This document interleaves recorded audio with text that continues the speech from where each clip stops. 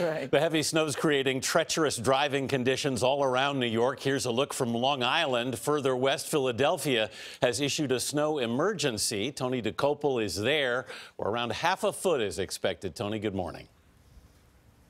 Good morning. I don't know if you can tell where I'm standing, but this is the Philadelphia Art Museum, the famous Rocky Steps. Typically, on a normal morning, you can see the entire city rising behind me. Today, with this snow falling, it's like looking into dark open ocean. There is nothing at all. And this just began. It looked as though the school kids of Philadelphia might have been paying off the forecasters, because up until just a few moments ago, it was all rain, classes was canceled, it looked like a bust. Now it's falling at a rate as much as 2 inches per hour, and there are major closures already. There are speed restrictions on the road in this area. The majority of flights at Philadelphia International Airport are canceled, and the plows are trying to keep up.